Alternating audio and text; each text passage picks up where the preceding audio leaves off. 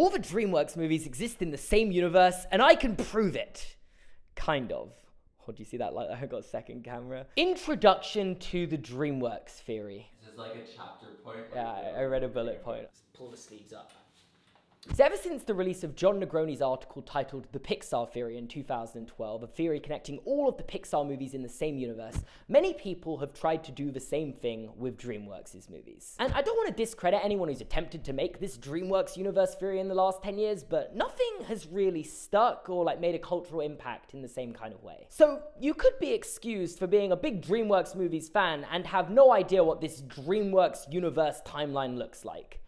And that's why I'm here. I've gone through every article, every video, every forum post attempting to do so while researching this video. And here is a general run through of what this timeline looks like with no evidence. Just a quick recap. Oh yeah, I've split this up into phases like it's the MCU or something. We've got phase 1, the Stone Ages. What do you think happens in the Stone Ages? The Croods! Yeah, that's all that happens in the Stone Ages. So the Stone Ages in the real world is a time period spanning from like millions of years ago to only a few thousand years ago. Meaning this movie happens somewhere in that really long time period. You know, just anywhere in these 2 million years. I feel like it must happen on the latter side of the cave people's existence because I feel like cave people are on the cusp of becoming intelligent in this era, but we can't really prove it and nor does it really matter. It's just the fact that this happened at some point in there and nothing else happened in there. Then we reach phase 2.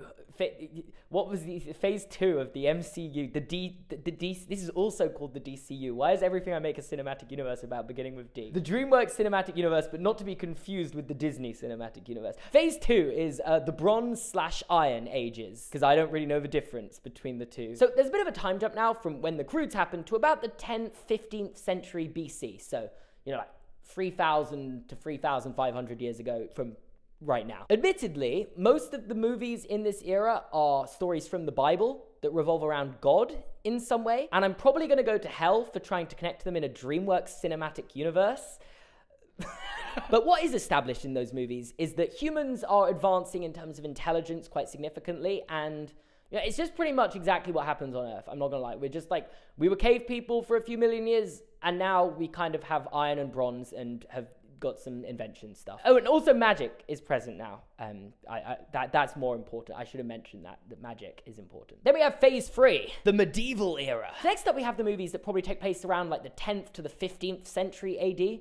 Again, not entirely clear where they are, but you know, they're somewhere in that time period. We get a few glimpses into some of the different parts of the world, like Europe, where Vikings are learning how to train dragons, and also a glimpse of pre-colonized North America, which is also fairy tale land in this world, because all the fairy tales just are real there. And naturally, again, in line with what really happened in the real world, it would mean we're just on the cusp of the age of exploration, perfectly leading to phase 4. Colonization. So following seeing the rise of human beings and their coexistence with mythical beings, we jump forward to a time where humans are just so desperate for power of any kind that they're going to take whatever they can and stomp out anyone that gets in their way, which includes all mythical creatures and basically magic of any kind. And while there is still clearly remnants of magic in areas, particularly America, once the Europeans start to invade, let's just say it's not looking good. And we also really get to see the first examples of suppression of animals in the universe, even when they're intelligent. They get completely treated like they're lesser beings. Bringing us to phase 5, the present day. Or I guess specifically 5A, I'm gonna split this into 3 sections because they all kind of happen in the present day, but there's 3 different things going on. And this is the eradication of magic era of the present day era. And the main theme of these movies is that essentially magic has been eradicated from living memory. It's not gone. It's just been forgotten about. I want to bring up that the main bulk of Rise of the Guardians takes place here, which is probably one of the most important movies to like the lore of this theory and universe. But it's also kind of ongoing and ever-present throughout all of the movie. It's just the main bulk of the movie takes place here. Meanwhile, the animals have just been completely suppressed, while humans are kind of just living peacefully and getting on with their lives, which perfectly leads to phase 5B, alien invasion. So yeah, this is kind of out the blue, but during these peace times on Earth for humans, they just randomly get selected to get invaded by aliens, like 3 times in the very short space of time. We've got Monsters vs. Aliens, Megamind, and Home all just happening during all this in here. And then we have Phase 5C, the rise of intelligent animals. Now this is pretty much where the main bulk of the movies are, and the general theme is that animals are intelligent, but humans have suppressed them for centuries. So animals are finally ready to rise up. In most cases, though, on a pretty small scale. But, like, still, they're rising up. They're fighting back. This is, like, genuinely the plot of about 50% of DreamWorks' movies. I'm not even joking. Whether that's through their inventions, or sporting achievements, or building entire underground societies. If there is one guarantee in a DreamWorks movie, it's that if there's an animal that is succeeding, there's gonna be some crazy French person that wants to take that animal down. Which brings us to Phase 6. The animal rights movement. No. So towards the end of the last era, we were starting to see more acceptance towards animal rights and them becoming equals in society. But the pivotal movie that changes everything, welcoming in an era of its own, is the B movie, or just B movie. I actually found out it's not called the B movie, it's just called B movie. That is actually that's more frustrating than the plot. You see, it's here in the B movie, the animals finally actually come out of hiding and, well, specifically Barry B. Benson communicates with humans and then takes them to court to fight for animal rights. B movie ends with bees getting given equal rights to humans, and that is the first major step in the animal rights movement. And this theme of taking humans to court and winning rights for animals is then continued in Mr. Peabody and Sherman, where a dog wins the rights to adopt and raise a human boy, and then concluding with the bad guys, where animals are just starting to live in society simultaneously with humans. And obviously the animal characters in this movie are, like, definitely the outcasts. That's kind of the entire point of the movie. It's the first time we actually see humans and animals living somewhat as equals in this series. But it doesn't last for long, which brings us to Phase 7, human extinction. So it's unclear how long humans and animals lived in harmony together, but it's also fundamentally clear, due to one of DreamWorks' most successful franchises, Kung Fu Panda, that at some point, animals are living in the human society without humans. Leading me to draw the only obvious conclusion that at some point between the bad guys and Kung Fu Panda, humans and animals went to war, and animals won, killing off all the humans. Meaning, by the time of Kung Fu Panda, the entire human race has supposedly been killed off, probably justifiably due to the humans' actions in almost every other movie outside of that, and now they're living in harmony without us. And that, why did I move my mic away from my face? And that is the DreamWorks universe theory. But that is just the setup, the premise. This is no normal video. Today, I'm going to prove that these exist in the same universe from a canon perspective. So I guess that means I have to explain the rules for those of you who haven't watched one of my videos where I do this before. Basically, over the last few months, I've gone through every DreamWorks Easter egg, cameo, and reference throughout their entire catalog of movies. And throughout this video, I'm going to take a movie and use these Easter eggs, cameos, and references as evidence to prove that that movie exists in the same universe as another movie in the DreamWorks cinematic universe. However, it's not just as simple as this movie has an Easter egg connecting it to that movie. They also have to pass this thing we've coined the logic test. I don't know why I said we. I coined it the logic test. You guys had no part in that. Which basically, if you can cast your minds back to about 2 minutes ago when I took you through that DreamWorks universe timeline, every movie has a place where it logically makes sense it would be on that timeline. So if something doesn't seem to quite make sense, or maybe feels a little out of place for where it should be in the timeline, we're gonna need a good explanation to explain why it is where it is. Which I guess brings us to the introduction of our independent mediator, Vegard. Everyone give a round of applause to Vegard. Vegard.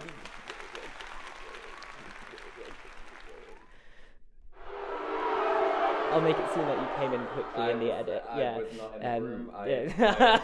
If Vegard agrees that two movies connect, then he will connect them with a bit of red yarn. If he doesn't agree they connect, the movie goes into the defamed corner of death. But hopefully that isn't going to happen this time, and all the movies will be connected by the end of the video. Is that a threat? And with that, finally, let's just narrow down what we're working with. So the rules to exist in this universe are not as complicated as existing in like a Disney cinematic universe. You essentially just have to be a production made by DreamWorks Animation, which basically means all of the movies that are on this Wikipedia page I'm showing right now on screen. That's the whole criteria. If you're on this list, you can exist in the universe. If you're not, You can't. I'm not here today to try and create some expanded universe and connect Winnie the Pooh to the DreamWorks cinematic universe because Winnie the Pooh shows up in the B movie, or anything like that. You have to be by DreamWorks, and DreamWorks Animation specifically. And obviously with DreamWorks, there are a lot more franchises than just standalone movies. Like, most of their movies feel like they have a sequel to them. There are even more TV shows. I was genuinely shocked by the amount of TV shows there are made based on DreamWorks movies. And while the focus for this video is obviously the movies, the general rule of thumb with TV shows is that if they are based around some pre-existing characters from a movie, they're obviously canon to the lore of that movie, so therefore are going to be canon to this universe. But if it's just a TV show made by DreamWorks Television Animation that isn't connected to any pre-existing movie like She-Ra or Voltron or VeggieTales,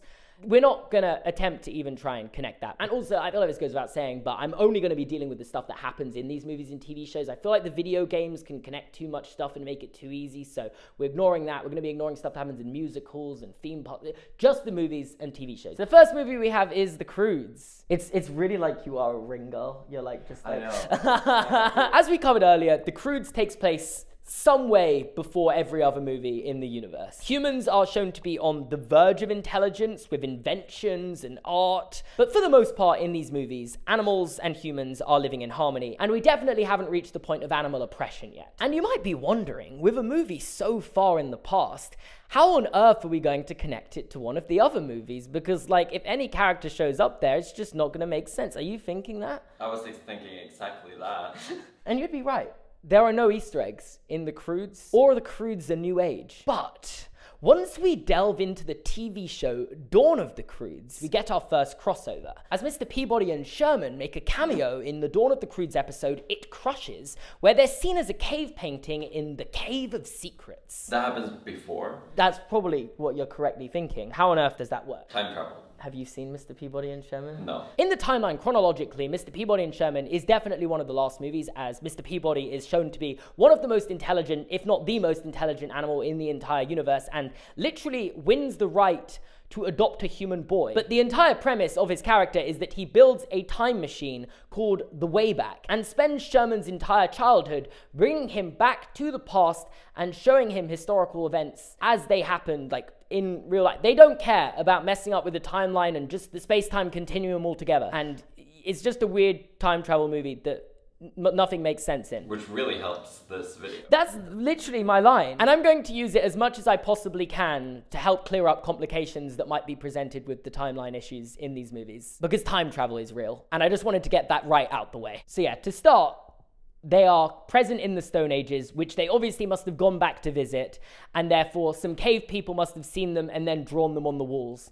Because, you know, I wouldn't even be surprised if Mr. Peabody and Sherman drew some stuff of their own on those walls, you know?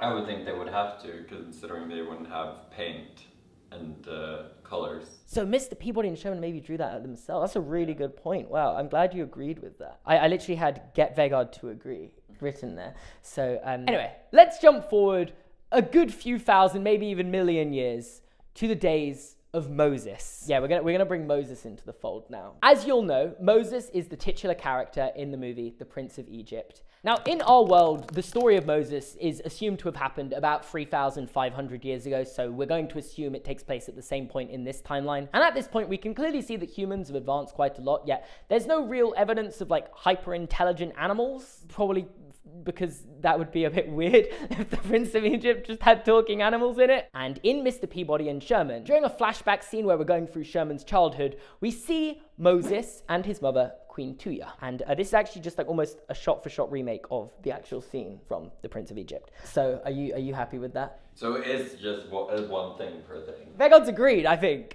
He didn't say he agreed, he's just doing it, so... I agree. So I think despite the fact the movie revolves around characters from the Bible who are technically real historical figures in our world, DreamWorks' rendition of it is technically canon in universe. And if Moses is canon, does that mean Judaism is canon and therefore Jesus and Christianity are canon in universe? Sorry, moving on, because this movie actually has a prequel, kind of. So you may know, I've maybe mentioned it before, that Disney used to make like a lot of straight-to-DVD sequels back in like the 90s, early 2000s. And DreamWorks also made one Kind of. They made a movie called Joseph and the Amazing Technicolor Dreamcoat.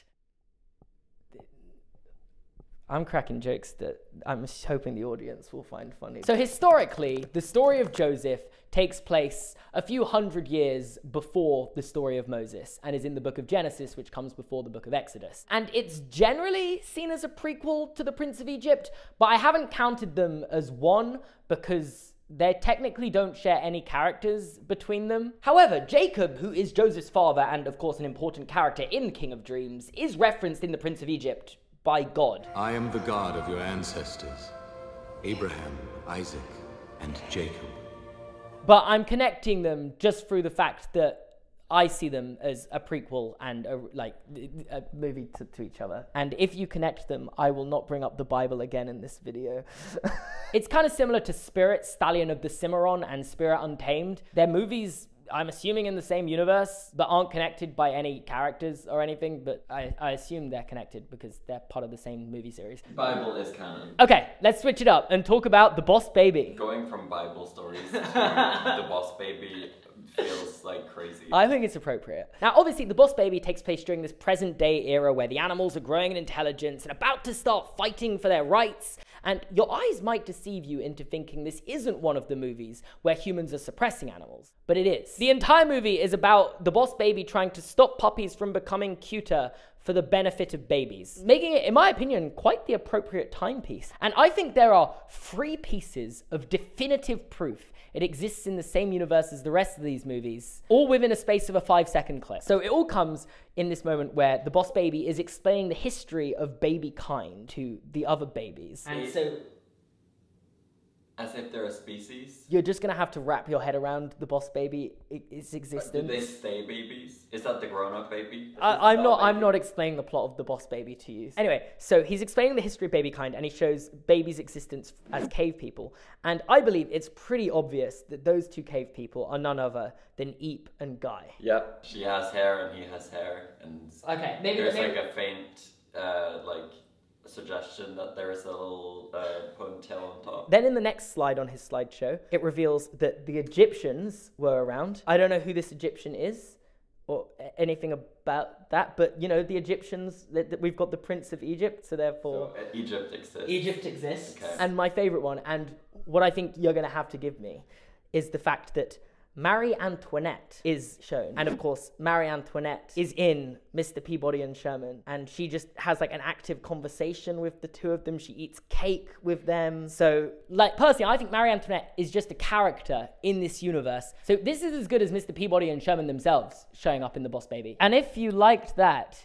you're gonna love how we're gonna connect the bad guys, because it connects in the exact same way. At the start of the Bad Guys movie, when they're introducing the characters, Mr. Shark is said to have stolen the Mona Lisa. And Mona Lisa is like mentioned by name, and you'll never guess what Mona Lisa is. She's in Mr. Peabody and Sherman. Mona Lisa has spoken lines, character, we like meet Leonardo da Vinci painting her, and in The Bad Guys, Mr. Shark steals that painting. But she's right there and she's not wearing the same thing. Like, that's not the same thing she's wearing. I think you're you're nitpicking the Mr. Peabody and Sherman movie, not my Easter egg though. That's a different color as well. She's wearing like a whole a coat type thing. If you go on the IMDb page for Mr. Peabody and Sherman, the likes of Mona Lisa and Marie Antoinette come up as characters. So if you suspend your disbelief for a minute and just imagine they're fictional characters, it's pretty significant that they get name dropped and then also like shown and mentioned in other movies. I actually think about the Mona Lisa a lot because like it's like the painting in our world, and like, you know, like anytime the movie like references like a famous painting, it's the Mona Lisa. And like, who's gonna, like, it's been around for like 300 years. When are they gonna have like the next big painting that kind of like takes over, you know? I'm trying to come up with a funny joke and But you can't. I've just made a really clever point, I think. So far, it's going really well. Look at that. The Bad Guys is in. So next up, we're going to talk about Spirit. Have you ever seen the sexy horse? Is that not the one? The sexy horse? It is the sexy horse, yeah. Now, DreamWorks have made 2 movies in the Little Spirit series, which I think both quite clearly take place during this colonization period in the timeline. And there aren't many other movies during this time period, making it probably the best example of the animal suppression that was going on at this time. But it's also very difficult to connect, because there are no other movies going on at this time. However, that's what brings us to The Boss Baby 2, Family Business. In The Boss Baby 2, Family Business, there's like a scene where there's like a car chase going on, and they like race through a cinema screen, and Spirit, Stallion of the Cimarron, is playing on that cinema. So therefore, we have two choices. Either Spirit is a movie in universe, and it's fictional, or it's a movie. Well, I don't think cameras would have existed back in these times. Okay. So it would be like maybe like based on a true story. If you wanted to interpret it as like, okay, this could have really happened as well, but we can't prove it's based on a true story. Now, obviously, you know, because we've done this before, if something's a movie in universe, we have a little yellow yarn, which is like, okay, it's fictional in universe. Whereas if it's real in universe, we just continue with the red yarn. I like it even if it is fictional, because it still shows that there are some humans on this side of the animals and know that animals have been suppressed and want to fight for their rights. And, you know, maybe those humans didn't deserve to go extinct at the end. Well, you don't know if people support the movie. Someone made the movie. There's some like artist out there like, we're suppressing animals, we need to fight for their rights, and then made this movie. And there was no one in that cinema. There was no, the cinema is actually empty. You might be right. That's kind of canon to the universe. Most people don't support the animals. They want the suppression of animals. Except for the person who made the movie. So now we've reached DreamWorks' largest franchise by some ways. There's about 6 movies in it. I believe this is probably the most interesting point in the timeline, and I believe it's happening in like those medieval times, kind of like before the 12th century, in North America. The difference between it and our real world is that magic and fairy tales are ubiquitous in society at this point. That was a good word. Also, in the Shrek universe, animals are shown to not only be intelligent, but able to communicate with humans, and are now pretty much just living in harmony with them. To an extent. Humans are still very clearly the dominant species though, and we can specifically see this in the first movie through Lord Farquaad's discriminations and prejudices towards animals, and more specifically magical creatures in society, which ultimately I think are the first examples in this universe of the downfall and general suppression of animals. Also with Shrek, once again, we have a franchise very happy to mess around with alternate realities, time travel storylines, and just parallel dimensions in general, which is great, because similarly to Mr. Peabody and Sherman, the main connection actually comes through Dawn of the Croods. Shrek and Donkey also appear as a drawing on a cave. Those are works. Which implies maybe they were drawn by real cave people. There are various ways we could explain this, I think. Firstly, we've already shown that Mr. Peabody and Sherman went back to that time.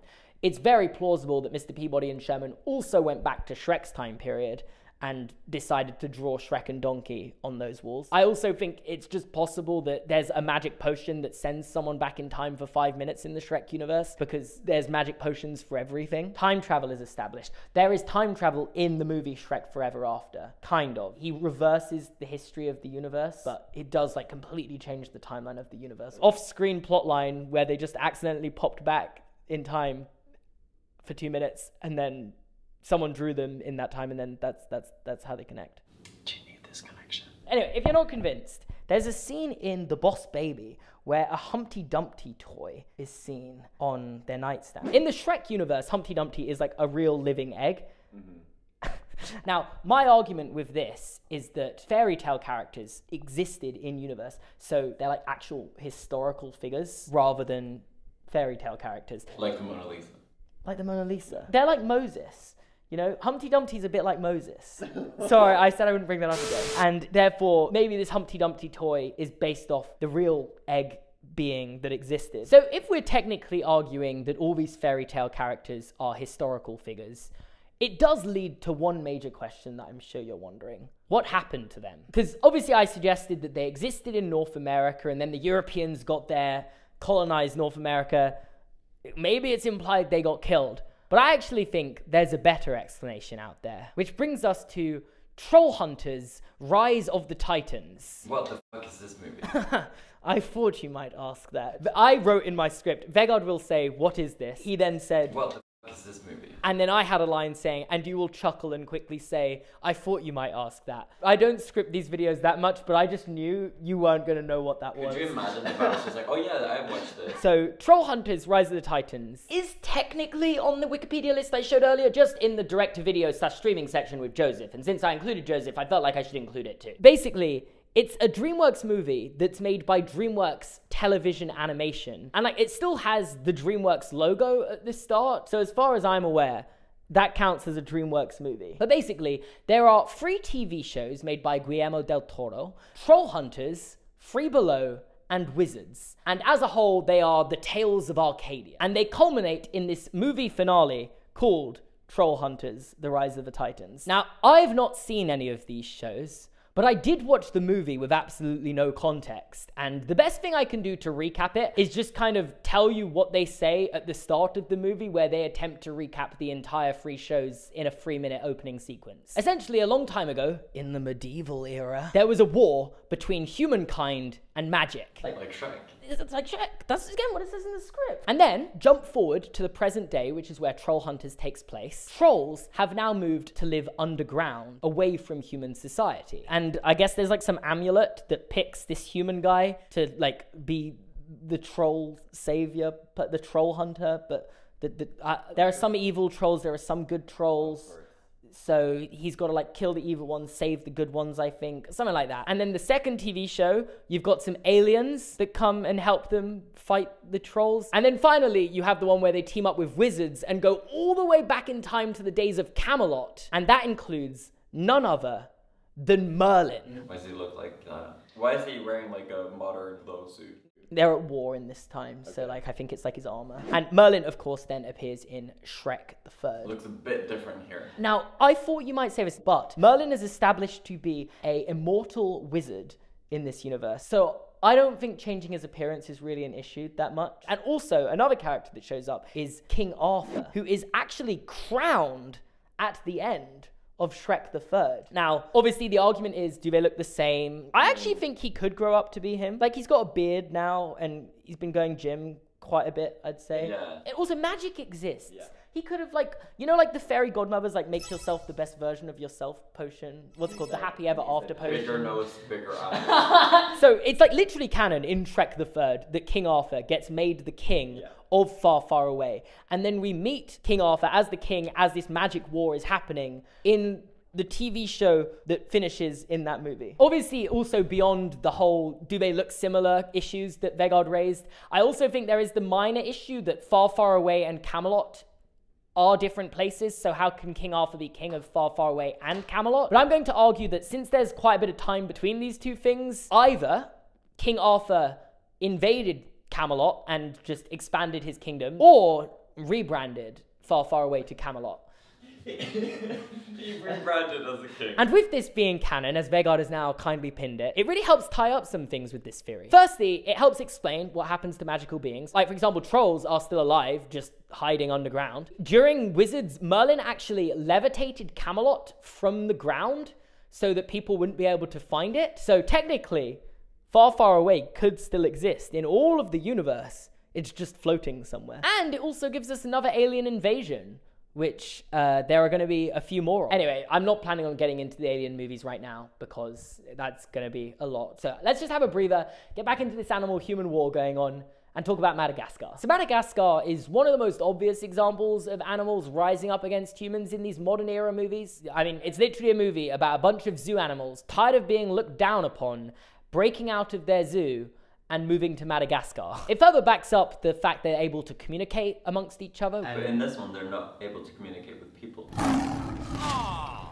Nick's lost again. But as shown in the B movie, I think they were choosing not to communicate with people. Because like, there's like the big moment of Barry speaking for the first time in the B movie. And I think because we haven't reached that point in the timeline yet, animals, either yet, they haven't like learned to communicate with humans yet, or they've unlearned how to do it from when they could in the past. And I also think in the Madagascar movies, we get the first signs of the animals getting ready to sort of fight back. And then specifically in Madagascar 3, we get the first signs of humans kind of catching on to the animals' rise of intelligence. Anyway, there aren't any connections in the movies, and we have to turn to All Hail King Julian for our Easter egg. I've got to admit, this is kind of random, but Puss in Boots just shows up in there for like 2 seconds in like a not even very funny bit. Now, you're most likely thinking, well, doesn't Shrek take place centuries before the Madagascar movies? Because Madagascar is obviously in the modern day.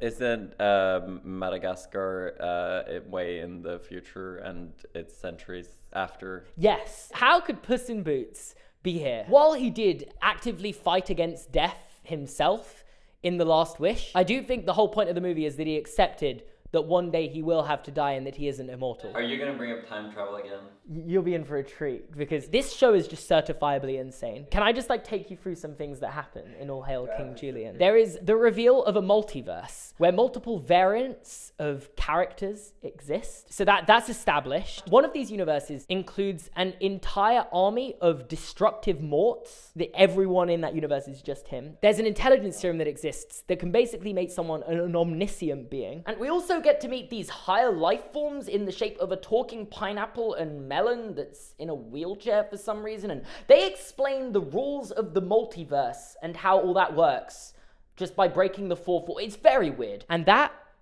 is all just in one episode. I didn't feel the need to watch any more episodes of the show. So there's another universe where he chose to be immortal and he's there. I like your idea. A different universe, Puss in Boots, He chose immortality at the end of The Last Wish. And we saw a multiversal version of that Puss in Boots who somehow traveled to this universe for some reason. Yeah. Long story short, we're dealing with two series that aren't afraid to deal with alternate dimensions, parallel universes, and whatnot. So I think Puss in Boots showing up in All Hail King Julian for 2 seconds is the least of our worries. Also, I just want to say, the YouTuber The Theorizer has a 100 episode series. It's not 100 episodes, it's like 20 episode series, all about Mort and what this means. And I'm not even going to attempt to try and go into it in any more detail than I just have. But if you do want to watch that, you can. Next up, we got Turbo. Once again, this is a movie during the present day showing that animals are more talented than humans are giving them credit for. Have I mentioned that animals are more powerful than humans realize in the modern day movies yet? And it's one of the first movies where humans actually start to really respect animals, because they're, oh wow, we didn't know you could do that. But it's also just really dumb. Starring Ryan Reynolds. In Turbo, we see this newspaper the ones article. from Madagascar. That's the monkeys from Madagascar that are shown in this newspaper article on Tito's wall. Are they in the same timeline? I actually think, yeah, I think because Turbo's modern day, Madagascar's modern day, I actually think that fits up quite nicely. Not much more needs to be said. Now we've got to the point where aliens are here. Now, I feel like I was kind of transparent earlier that I feel like the whole kind of aliens invading Earth while humans are fighting animals part is a bit out of place. Like, for the most part, it kind of comes out of nowhere and doesn't really fit up with the rest of the story. But it does just keep happening.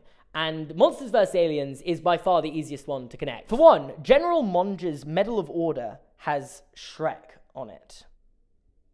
I kind of agree with your look there. It could just be any ogre. I also don't really know what that's for. Like, does that prove anything? There's another one, then he just has like a skull on his. I actually think the better links for Monsters vs. Aliens are actually its links to Madagascar. During this scene of Galaxar taking over the world, specifically the one in Japan, we can see in this little corner, Marty and Alex. Yeah. Are they conferencing in? Are they doing an ad? They're doing a perfume ad? So I will admit, I think this is a pretty difficult one to explain the logic behind. I'm not 100% sure what two zoo animals from New York are doing on a billboard in Japan. But also, it is Japan. And Japan kind of does weird stuff like that. They could have like a sitcom out there as far as I'm aware. However, there's more. In the short film, Night of the Living Carrots, Bob is shown with a Alex plush from Madagascar. No, but this is what I'm saying, they're doing an ad, they're a franchise. Alex and Marty are so well known that they do an ad where they can talk as well. I guess that's now established. And this isn't just any toy. This is actually canon merchandise in the Madagascar universe that is seen various times over multiple forms of Madagascar media. They're already franchised. Yeah, they're already published. He's like a famous toy. Yeah. Well, no, he's a famous lion, and he has merchandise and toys about him. Either way, that's a few connections for Monsters vs. Aliens to Madagascar. I think I was just giving me everything today. And as you'll remember through... Is this the one you fucked up cutting? Can you tell I wasn't here when these were being cut out? I don't know if you can even tell. Oh yeah, you can. You can even see it. Seamus was on Arts and Crafts using today. It's because it's all white, so I didn't know where the borders started, and I think that's why. Also, we have scissors that are about the length of this, so how you went up this much.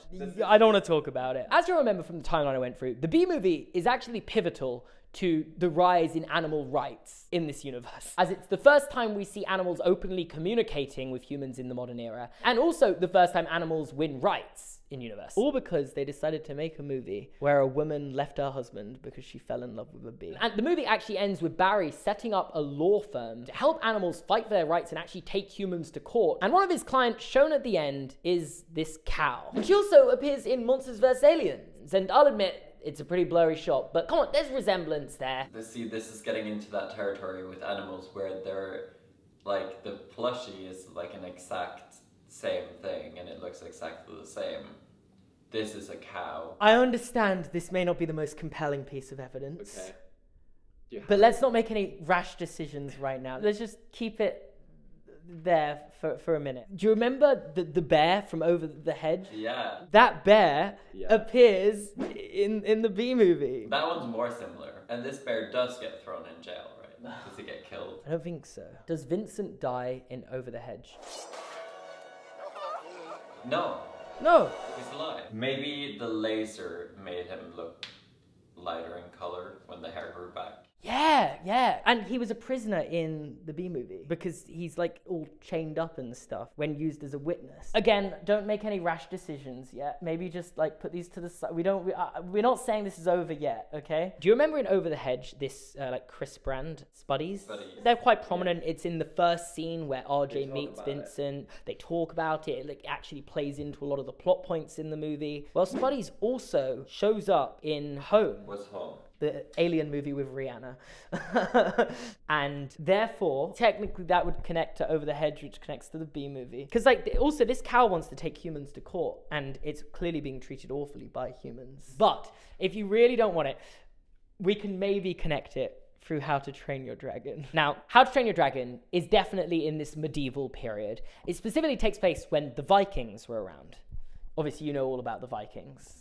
Oh, yeah. And again, is one of the first movies chronologically that shows humans suppressing animals' intelligence. Specifically, mostly through fear. The Vikings fear the dragons, so therefore want to kill them. I've concluded it's most likely that these movies happened at the same time as the Shrek and like this whole stuff in Troll Hunters, just, you know, in Europe. Which for one helps explain why How to Train Your Dragon's franchise and Shrek's franchise don't really overlap, and also potentially gives a backstory to the dragon from Shrek. Did she flee? I theorize that she fled the dragon territory, which is somewhere in Scandinavia, and arrived in America where she was immediately taken captive. And while I know I specifically said at the start of the video, this doesn't count, and I want to clear up, I'm not using this as evidence. In the How to Train Your Dragon game, Dragon's Rise of Berk, Dragon from Shrek and her donkeys appear. As I said, I don't think that counts as evidence, but I just like that as an idea that the dragon came from Europe to North America. The better Easter egg, in my opinion, comes in the prequel short to Home, Almost Home, which is a short film made about the aliens looking for a planet before they found Earth that actually came out before Home itself. And it includes this scene of them landing on a planet and a dragon picking up with its talons one of the little aliens and taking it away. Now, I can't claim to know much about the How to Train Your Dragon dragons and what they look like, what their names are. I have not read a single bit of information on this, but if I'm going to take the word of people who know a lot more about this than me online, they claim that this is a type of dragon called a deadly nada. And you're probably thinking, okay, but wouldn't that imply that then How to Train Your Dragon's taking place on a whole separate planet? Yeah. So therefore wouldn't even count. However, I want to argue that. What if the aliens just visited Earth twice over the space of 1,000 years? And you're like, okay, but how do we know the aliens were looking for 1,000 years? It doesn't seem like they've been looking for 1,000 years. That's where I bring up a phenomenon called gravitational time dilation, which basically means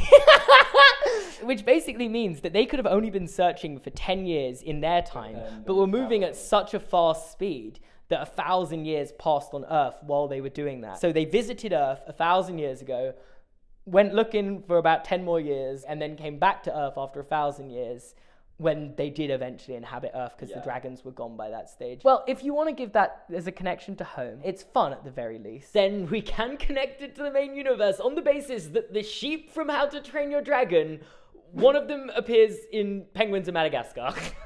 Oh, yeah. Again, timeline issues, a little problematic here because Penguins of Madagascar is thousands of years in the future, but we all know what happens in All Hail King Julian. And that's in the same universe as Penguins of Madagascar. So I've just given you a lot of information to think about there. We've got B-Movie connecting to Monsters vs. Aliens through a cow. B-Movie then connects to Over the Hedge through Vincent. Over the Hedge connects to Home through Spuddies. And then the sheep from Madagascar connects to How to Train Your Dragon. The cow is the worst one, I think. But I'm not saying no. Going purely based on this made-up story that this cow has been treated poorly, which... I think if there was a cow to go to court, it would be the cow that got abducted. Yeah, so maybe that's like a subsection of the lawsuit. So we're getting it. This is all connecting. It's all connecting. They're going to connect the B movie. Oh, here we go. He's got the string in place. Now he's going to go reach down for the pin. Yes, he's got the pin in hand. The pin is connected. Oh, it's a perfect connection. I've got to say, this is elegant work right now. And yes, grab that board for stability. That is good work, and it is done. Which means next up, we've got over the hedge. Is Vegard going to keep up this run of perfect pinning precision? Oh, that was good alliteration from me. Sorry, we're talking about Vegard. Oh, look at this work. Oh, he's got it already. I missed it. Well, I guess, yeah, over the hedge is in too. I thought I was going to have to argue that sheep showing up in Penguins in Madagascar way more, because technically it could just be any sheep. But it's the same looking, like when you showed me video, like clips of other animals, it's been like a completely different drawing style, and it's just been a species of animal. But these ones are like the same animal. I was going to go into detail. I have a whole bit written about how this sheep maybe got stuck into some weird time travel storyline because it was hanging out with the penguins in Madagascar, which meant it ended up in the How to Train Your Dragon era. But if you're happy to give it as just because, oh, that's what sheep look like, then I'll take it. Remember not to cover up too much of what the board shows. He's already got a hat trick. Is he going to go for 4? It looks like he is. Oh my god, How to Train Your Dragon is connecting to the universe too. I have never seen a better performance than this in my life. What are we talking about next? We're talking about Shark Tale. Oh, I wonder what Shark Tale tells us about the universe. Do you think it reveals that animals are actually smarter than humans realize and have their own little society built? So Oscar from Shark Tale actually appears once again in Dawn of the Crudes. So he makes a little cameo in the episode Creature from a Crude Lagoon, and well, he's seen, in the lagoon. Yeah, but is that a type of fish that exists? I think like that's a pretty specifically designed character. I'm gonna say that fish doesn't exist. Oh my god, it doesn't exist? That's so cool, it's him. The problem... The fish experts are gonna be in the comments. Actually, that fish is a blah blah blah blah blah blah blah. For Shark Tale to connect, fish society has to have been technologically advanced for thousands of years. And the only thing I can use to like help this pass the logic test is that there is no other movie or instance where we see fish societies. Madagascar. Yeah, they eat fish, but like we never see like any fish society. And also time travel exists. Time travel does exist, but I don't know who's going to have time traveled and just thrown... Well, who's to say they didn't come up with their own time travel if they're so smart? How technologically? They're kind of just a human society underwater. Like, they have TVs and stuff underwater, which has always been a bit confusing to me, because are they waterproof TVs? How are they generating electricity? No, see, they're further along. They've invented time travel. Either way, we don't really meet any humans in this movie. It's not like Finding Nemo, where like you see deep sea divers and stuff, and you can see like where human society's at. The only problem is, and honestly, I'm surprised you didn't bring this up because you love this movie so much. The whole story of Shark Tale revolves around a shark getting hit by an anchor and then Oscar claiming he managed to slay the shark. So he becomes like the shark slayer. Either way, Oscar is in Dawn of the Crudes. You can give it or not. You're going to make the thread actually thinner. Yeah. Because I was like, okay, yeah, it can't be as far back as the Crudes if there's an anchor, because surely boats and therefore anchors don't exist during the Crude's time. But don't they have like weird where they have like a phone but it's not a phone? Yeah, they have like, it's like very Flintstones-y. Yeah. Who do you think humans were inspired by to create technology? Fish. You ready to talk about trolls? So trolls, specifically with the inclusion of troll hunters, gets a little bit confusing. Because in the Trolls universe, it's upside down. Just turn that the right way up. You just, you're getting there. You're just like 180. No, the other way. Because in the Trolls universe, trolls are these kind of like small, colorful, annoying creatures. They're troll dolls. Yeah, I know they're troll dolls, but in this they're not dolls. They're troll dolls. Yes, I know what troll dolls are. They're in Toy Story. In Trolls. Did you get them at the dentist? No. Because I always picked them. That was always my favorite thing. So in this universe, trolls are these things, and the creatures that are closer to what the human perception of real trolls are the Bergens. But like technically, all that's really wrong there is the name. Like, beyond the naming issue, we kind of do have real trolls in this Trolls universe, which would technically make it fit up with the likes of Troll Hunters. But either way, I think this takes place all the way back then. Is it in Far, Far Away? No, but it's going on somewhere, you know. Maybe it's like in like an obscure island that no one else is, because they don't seem to know about humans' existence yet. And the only real connections that exist in universe for it are in the present day, where people have troll dolls. So there's a troll in The Boss Baby. This looks like a shot from Toy Story. And then you also have another troll toy, just from a different angle, that looks like... It's a chia pet. And those would imply that people have some knowledge of trolls' existence. Yeah, I know it's not very much, but there is one final connection, which is also just dumb, but I think it's kind of funny. In Fiona's room in Shrek 2, she has a poster of Sir Justin, which is a reference to Justin Timberlake, who plays... No. It's the sad moment where I'm starting to realize not all the DreamWorks movies are going to connect in the same universe. Sorry about it, Trolls is the first one. For now, at least. We haven't got to Rise of the Guardians yet. Rise of the Guardians could change everything. So we have Matty Healy. Yeah, Matty Healy the movie. This is Matty Healy the movie. There's only one thing I remember from Flushed Away, and that's the fact one of the characters' middle name is Leslie. Because he goes, "Danger's my middle name," and then someone goes, "I thought it was Leslie." Danger is my middle name. I thought it was Leslie. Oh. You should be really embarrassed about that name and confess it under the starry sky after giving a star as a present to his girlfriend. And then she can confess that she has a secret life as a world-renowned pop star, which no one knows about because she wants the best of both worlds. So Flushed Away may just seem like another pretty on-the-nose example of animals being intelligent unbeknownst to humans, and pretty easy to fit in because the Alex from Madagascar toy shows up in Roddy St. Jr.'s room. The problem is that this movie has what I'm coining the Ralph Breaks the Internet issue, where it's just revealed that pretty much every DreamWorks movie in their catalog up until the point of this movie coming out is a DVD on display. Basically, for this to be canon in universe, all of the other stuff on the board would have to be a DVD. I don't think I have the energy to even try and explain that. No, let's just pin it with the yellow.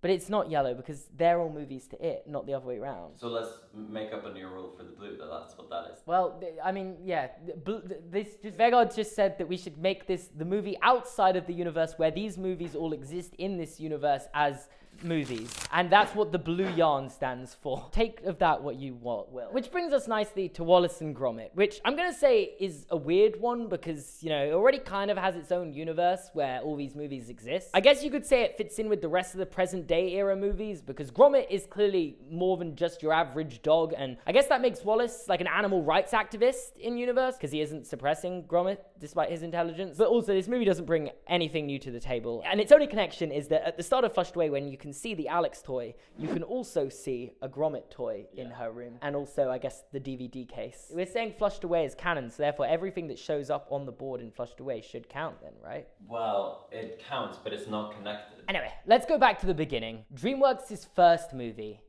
Ants. Is Hannah Montana in the multiverse? Did they ever discuss Miley Cyrus? What are you talking about? What are you actually talking about? Back to DreamWorks' first movie. Here it's revealed that ants and insects alike, unlike most animals in the present day, have a pretty developed society. I guess you could say similarly to fish. I'm thinking like with the fish, humans didn't suppress them because they were underwater and they didn't really see it. Yeah. And with the ants and insects, they're just so small, humans kind of just aren't bothered by them, I guess. Do people not show up in ants? Yeah, they do. And when they do, they try and kill the ants. So ants just kind of keep out their way. However, in terms of Easter eggs, being the first DreamWorks movie, it's pretty difficult for it to have Easter eggs for other DreamWorks movies because there were no other DreamWorks movies when it came out. The only thing I can find is weirdly in Shrek, where if you zoom in a lot and squint your eyes, you can see a picture of Z inside the window at the Duloc Castle. Oh, why is he there? Oh, that's such a jump scare. Why is he there? I don't know. And why is he huge? But ultimately, this doesn't make any sense because Ants takes place in Central Park in the modern day, and Shrek was like 1,000 years ago. So I'm going to unsquint my eyes and not see that, and therefore Ants does not connect. I'm making that decision myself. And sadly, from here, the Easter eggs are starting to it gets worse. Scared. Firstly, we've got Sinbad, Legend of the Seven Seas, which I believe would most likely take place a few thousand years ago at the start of Phase 2, the Bronze or Iron Age. I can't remember what it was called. And I can't find any Easter eggs or cameos in this movie, nor can I find any Easter eggs or cameos referencing this movie from another DreamWorks movie. So I guess, just like the last three, also has to go in the corner of death. It's getting sad. Then we have Chicken Run, which is, again, literally another movie about animals rising up against their human overlords. Or I guess specifically in this case, running up against their human overlords. You get Chicken Run. They're really about flying. Unfortunately, though, there are no Easter eggs in this movie or any other movie referencing this movie. However, Chicken Run 2 is coming out later this year. So, maybe it will connect later this year. But right now, without Chicken Run 2 being canon, we can't connect it. It was weird, because it would have been so easy to have like a plushie of that guy, because he's like a famous... Yeah, I literally have a plushie of that back in my parents' house. When you like Google it and stuff and like look up Easter eggs, people claim there are Easter eggs for this movie. Apparently there's a scene in Madagascar that has ginger in a picture, but I can't find them. So don't think I say this half-heartedly. There are no Easter eggs in Chicken Run. Then we have Megamind. This is the last, or I guess potentially the first chronologically of the alien invasion movies. I can't actually claim to know what the order of these invasions are, but I'm assuming this is the first one. Now, the best theory with this is that Galaxar from Monsters vs. Aliens kind of looks like Megamind, and maybe they're the same species. I just think it's generic alien though, isn't it? Big head. Yeah, and also they have different numbers of eyes. So yeah, the theory goes that Galaxar has actually been looking around the universe to find Megamind because he wants to kill him, I guess. But then the obvious contradiction is that Galaxar openly says the reason why he's invading Earth is because he wants to find a meteorite with quantonium in it. Unless Megamind is another word for quantonium, and meteorite is another word for pod that Megamind entered Earth on, I don't think that's the case. And outside of that, there are no Easter eggs or anything connecting this to the wider universe, unfortunately. It's just another alien movie and I guess superhero movie as well. Which actually, talking about superhero movies, we've also got Captain Underpants, the first epic movie. Again, this is just another movie happening during the present day where humans are just kind of getting on with their own thing. Unbeknownst to them, animals are about to rise up. And also superheroes are in this. There's nothing to say. So what, superpowers? Oh yeah, we've already seen superpowers in Turbo and Megamind. It's not even that exciting at this stage. And then there's Abominable. Nothing. There's no Easter eggs in any of these. And with that, we finally reached the final series and franchise in the timeline.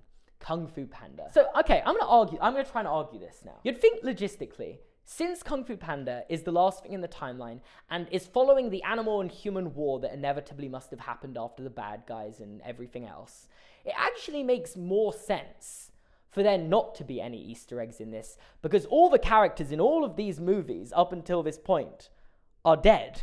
Famously, dead things just disappear from existence. But I even think there's some evidence of, like, remnants of human existence in the Kung Fu Panda universe, despite the fact it's being habited by animals. Animals in this movie walk on hind legs, something that they don't typically do in other movies, especially when they're less developed. I found, like, typically across these movies, the more developed the animal is, the more likely they are to walk on hind legs. Like Mr. Peabody walks on hind legs. The bad guys, being developed animals, walk on hind legs. But then, like, if you go back to, like, I don't know, the Prince of Egypt, the animals aren't walking on hind legs. And that's like a sign they've, like, copied the human moving style. Secondly, the world that these animals are living in is a world that was built by humans. It's the exact world we see in these movies, you know? Like, they're in China, which we actually see in Abominable. I know it doesn't connect, but... So that doesn't matter.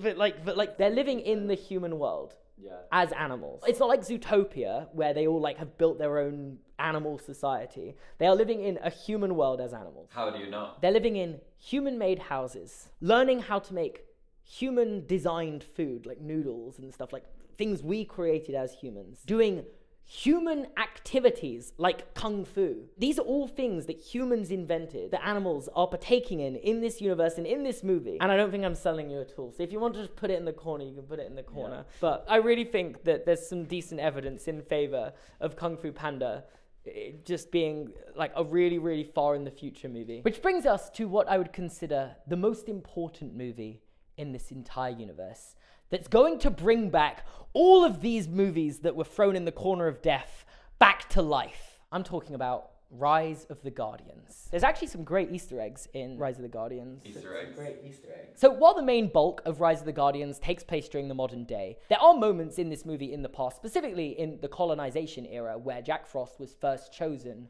to become a Guardian. So I'm going to go through the lore of what the Guardians are now quickly. It's pretty clearly established that the Guardians were chosen quite some time ago to be this group of almost godlike beings with the shared goal of protecting the children of the planet. And the Guardians obviously include Santa, the Tooth Fairy, the Sandman, the Easter Bunny, and last but not least, Jack Frost. It's worth noting as well that not all the Guardians are humans. You have a bunny, you have a fairy, you even have these like walking eggs, which I guess are established being in the Shrek universe. So there was never any intentions from the powers that be to create this divide and war between humans and animals and magic kind. But ultimately, the Guardians couldn't intervene and prevent the tragedies that became of this world. And you know what?